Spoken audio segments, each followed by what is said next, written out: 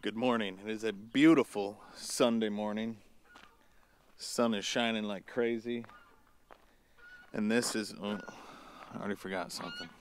And this is why I decided to put this new flock out on pasture, even though it's just the beginning of March. So their second night, they did end up having some snow, and that wasn't fun for them. They had no idea what to do with that. And they didn't know how to go back in the coop, so they were kind of sitting there all cold, and I had to go around and pick them all up and put them back in the coop. But it's about persistence. Every night, coming out here, putting them back in the coop. Last night, by the time we got home, it was plenty dark, and there was only 6 chickens out of the 58, I think, that are out here that didn't go back in the coop. Now, there was a rooster running around the outside of the fence yesterday that I couldn't catch, and I couldn't find him last night, and there he is this morning trying to get back in the net, so we're going to catch him real quick. But that's something I wanted to touch on. These chickens, the American Bresse chicken, are not something that want to be locked up. They hate being locked up. They like to free range. They like to run. And with that being said, their natural instinct to hide from predators and keep themselves safe is incredible, especially the roosters. I've had some roosters get out that I couldn't catch and survive all summer, sleeping in trees, sleeping in bushes. It's incredible what they can survive through, and their natural instinct to keep themselves safe. It's not like a normal chicken where they get picked off the same night. Now, I know, some of you will say, well, I have bobcats and all this crazy stuff, and no, I don't have all that. We have raccoons and hawks and coyotes, and possums don't really touch them. Skunks don't really touch them, but so we do have predators, but no, it's not as bad as what some of you guys have it. And we have a high tensile fence that goes around, so it isn't as bad. But I'm telling you, other breeds that I've had, if they didn't go in the coop, they would get picked off. And Cornish crosses especially, I mean, but they don't even try to live, I feel like. Anyways, we're gonna get this guy and get him back in there. He's a pretty nice rooster. I don't really love how big his comb is. His feet could be darker, but are pretty dark. He's got beautiful white earlobes. He's got some feathers sticking up around his comb, which I don't love. Pretty good width, nothing massive. Their tail feathers are never impressive when they come out of a brooder. You know what I mean? They're living inside on deep bedding. Their tail feathers don't ever look that great. Especially there's way too many chickens in that pen, more than I would like, so.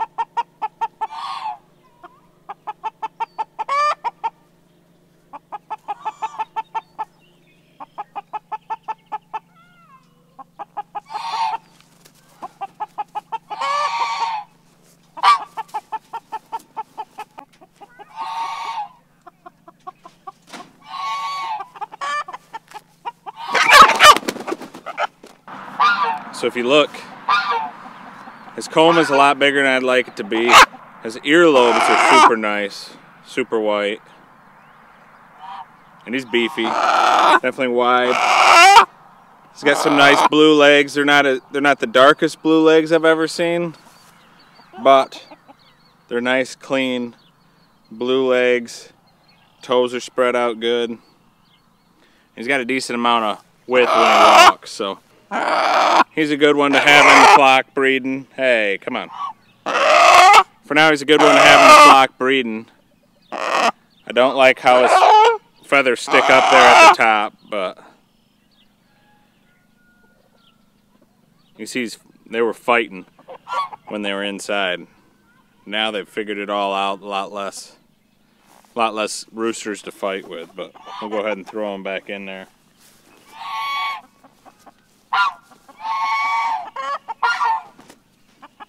So like I mentioned in a different video, so this is parent stock. These are chickens that are going to make more American Bresse chickens that I'll hatch out and sell to you guys. As the summer goes on, I'll pick out the better hens, the better roosters, and they'll go into the chicken tractors that will hold about 10 hens, 1 rooster, and those will be the grandparent stock. I'll hatch out those eggs, and those will make more parent stock to make more flocks to hatch eggs out of. So that's just kind of the breeding program I got going on right now. We're doing the spiral mating system, so roosters will then cross over and breed the next group. That just keeps the best genetic diversity going on. I also this year want to play around with doing some single mating and trying to come up with a way to keep more roosters around so I have more options. Sometimes they mature a little different and you wish that you didn't get rid of them. So I'm trying to come up with a way to keep roosters in single pens out on pasture and not have it take all day to move them. So that's something I have in the works right now. And my idea there is if I can come up with something that I can keep roosters in single pens, and you know, maybe they're not all around a good rooster, maybe they've got something wrong with them, which they all do, but maybe they have a really strong trait. Maybe their legs are super blue, or their earlobes are super white, or they have great width but need help somewhere else. So then I can find a hen that matches them in the opposite way and keep a hen in with them.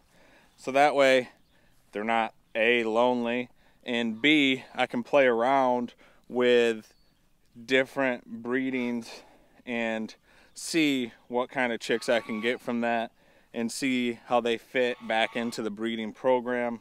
You got to be careful because you got to do all of this along with still keeping in your spiral mating system. And just like I talked before about how if you hyper focus on one thing, you will end up breeding out stuff that you didn't intend to, or breeding in stuff you didn't intend to.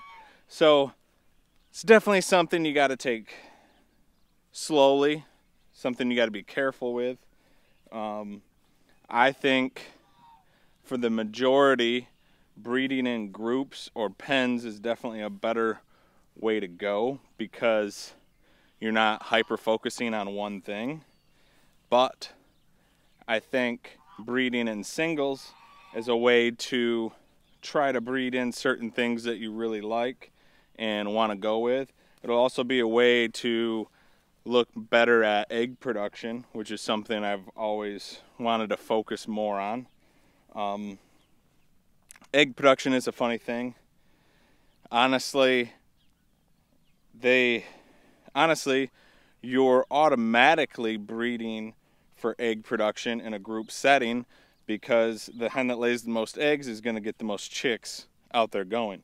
I mean, unless all of her chicks happen to be junk and get called, she's going to be putting more chicks back into the flock, and likely those chicks will produce more eggs like she did. So you're automatically breeding for egg production, but that is something I want to focus on a little more, and I want to focus more on egg color, which that's pretty easy to do. You just don't hatch the eggs that are darker. Traditionally speaking, Bresse chickens from Bresse, France are supposed to have white eggs. Over here, our American Bresse chickens have tinted eggs, or even some are a little darker than what I would call tinted. Oh, that's funny. Look at that. An old dust bath. There's an egg in it. You know, look at this. This is a pullet egg. Obviously from one that got out over the last couple of days. And I mean, I would say that's a pretty good color right there.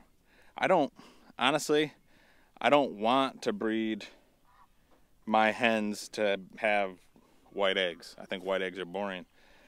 But a tinted egg would be great. I clearly don't want them to have brown eggs. Some of them do. Some of them lay darker eggs. I mean, to lock these genetics in completely is going to take a lot of years. But this is the first step, is managing them and breeding them the proper way, having records, keeping track of it. And breeding chickens is not a science. I don't care what people tell you.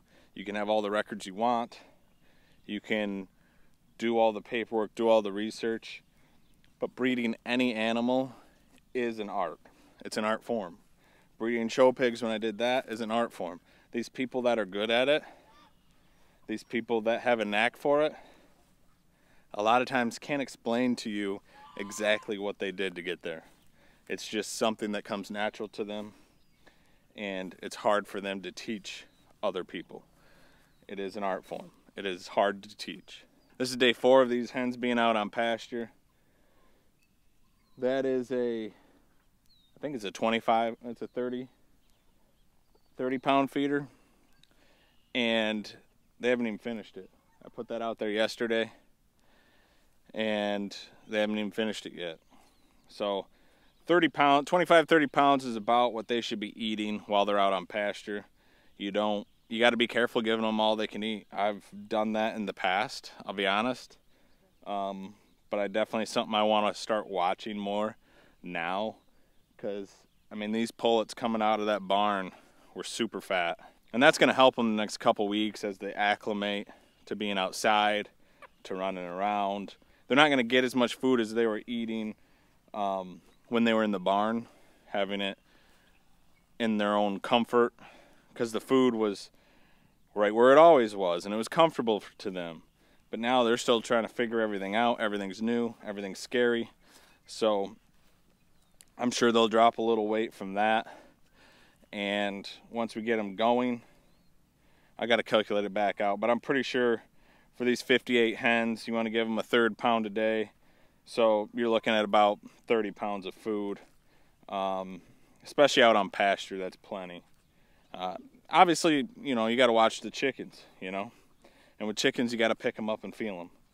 But I think that's a darn good start to go off from. You can see they don't.